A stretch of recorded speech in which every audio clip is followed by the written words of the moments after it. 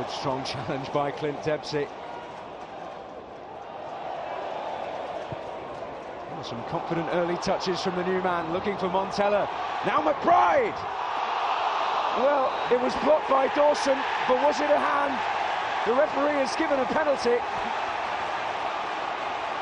And a yellow card for Dawson, who is irate with the decision.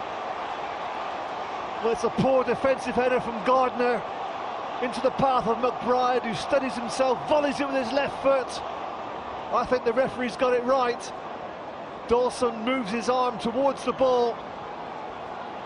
I also feel that Robinson would have had the shot covered, but a penalty has been given, and I think that's a good decision from Mike Dean.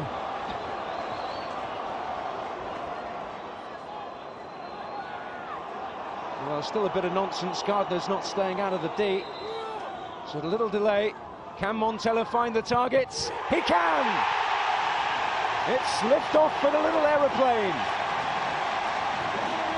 His first goal in the Premiership, and Fulham, with 7 minutes left, could well be ending the run of draws in the Premiership, and Michael Dawson has handed the opportunity to them.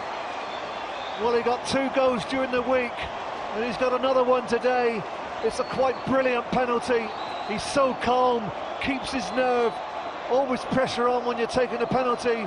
But Montella, the Italian, makes it look so easy.